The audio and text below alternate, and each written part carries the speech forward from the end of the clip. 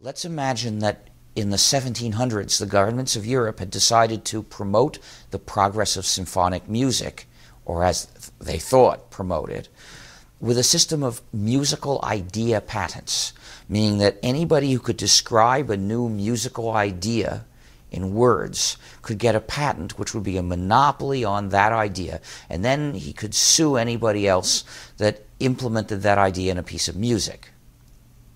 So a rhythmic pattern could be patented, or a sequence of chords, or a set of instruments to use together, or any idea you could describe in words. Now imagine it's 1800 and you're Beethoven and you want to write a symphony. You're going to find it's harder to write a symphony that you won't get sued for than write a symphony that sounds good. Because to write a symphony and not get sued, you're going to have to thread your way around thousands of musical idea patents.